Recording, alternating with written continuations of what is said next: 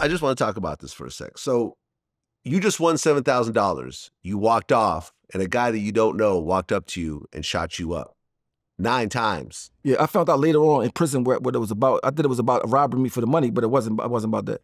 You know what I mean? So like I just thought it was a robbery the whole time, you know what I mean? And the crazy part, I mean, like, that kind of stuff was normal because somebody got shot the same place I got shot the next day and at the next corner of the street. Like, it was the projects in West Philly back then. It was real treacherous.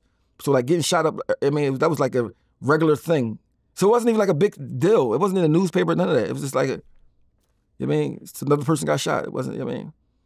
So it wasn't a big deal. That kind of made me sad too, because to me it was a big deal, but when I seen that it didn't matter, like, you know what I mean? It's like, damn, this shit don't even matter, like, you know what I mean? So.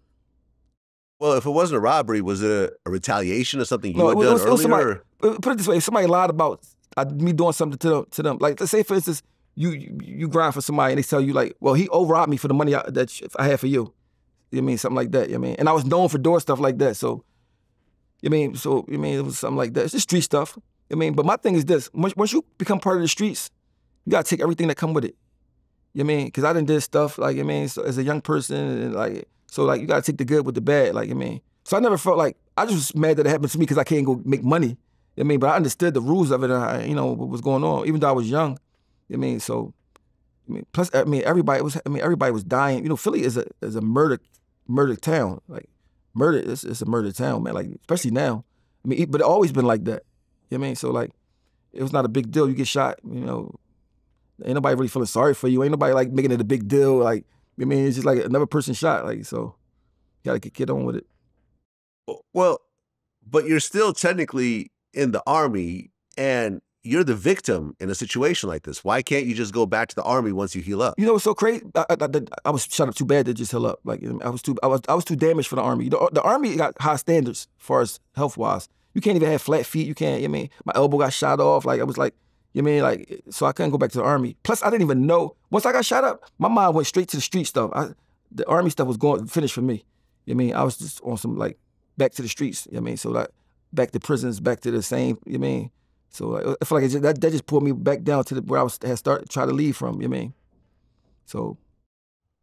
Okay, so here you are recovering from getting shot 9 times, and as you're recovering, you get charged with a murder. Yeah, yeah. But I was only in jail for a little while for that because the judge saw that I was in the Army and that there wasn't really no evidence against me, and I was in the wheelchair. He just like kind of like threw it out, you know what I mean?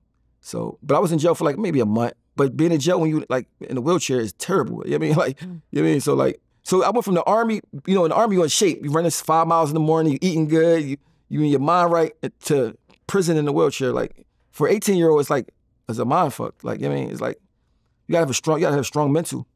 You know what I mean? And I never smoked weed and none of that before, so like, I just was like dealing with it like sober, you know what I mean? And it was like, it was some days I wanted to quit, but I always tell people quit and do what?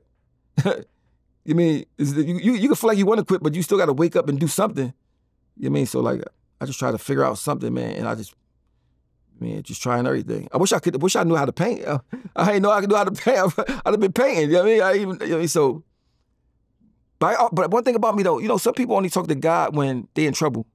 I used to talk to God all the time, like, you mean, all the time. Like, that's who I used to talk to, like, about, you mean, when it was good, when I was doing good or doing bad. So, I don't know if he heard me sometimes or something. I don't know, because my luck was just so crazy. It was like, I heard Mike Tyson say something that was real strong to me one day. He said, when the God favor you, the devil favor you too.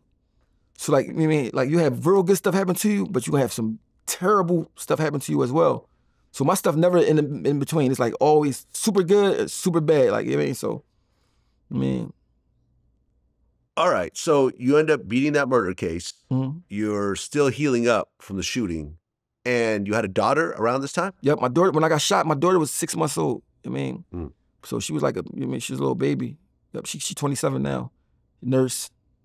You know what she told me today? She said, don't go in there acting, that's what she told me today. She said, don't go in there acting up. So by her, I'm not acting up. I'm being a good dad, see? You know what I mean? So yeah, I had my daughter, I mean, so. That was my motivation to try to become something. That was every time I seen her, I was like, I don't want her to be like, at least have a dad that has something. You know what I mean? Because, you know, my dad, I don't have a dad. So like, so she was my motivation. You know what I mean? Like, for real, like, she was my motivation. Even though I ain't want her at first, I gave the mom the money to get rid of her. The mom ain't get rid of her. But when she was born, I mean, I fell in love with her. Oh, so the abortion money that you It was went for her. robbing It was for? for her. So listen, she said, Dad, you didn't want me anyway. I said, listen, it's not that I didn't want you. I didn't know who you was going to be. I didn't want nobody. I said, I was 17. I didn't want nobody. I was scared. Like, I mean, so I'm like, I don't even know how to take care of myself. How am I going to take care of you? But I did a good job. I mean, I did my best anyway. I mean, so, yeah. Okay. It was her. That's kind of a funny story right there. You know, and a dark kind of funny, but still funny.